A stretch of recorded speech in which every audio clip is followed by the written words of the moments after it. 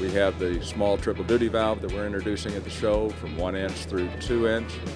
That performs 3 primary functions.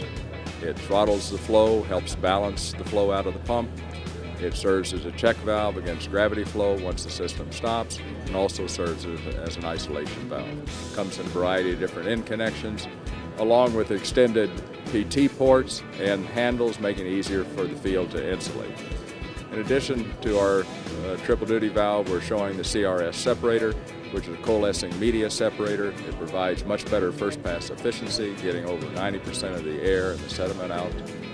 That allows for better heat transfer and longer life of the individual components in the system. We're also showing several new balance valves.